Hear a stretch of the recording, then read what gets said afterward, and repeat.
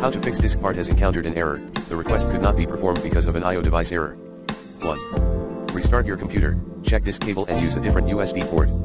2. Create storage device policies key at hkey_local_machine /system/current control set /control in registry editor, if you do not see it. 3. Run chkdsk, sfc, and dism commands as admin. 4.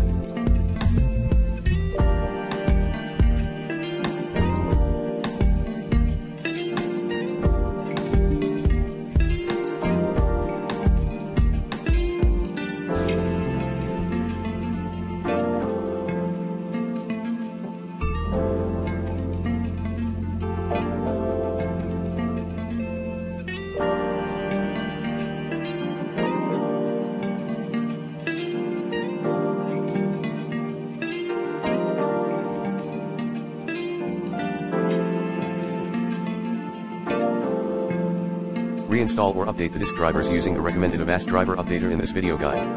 5. Check if your hardware has run into issue.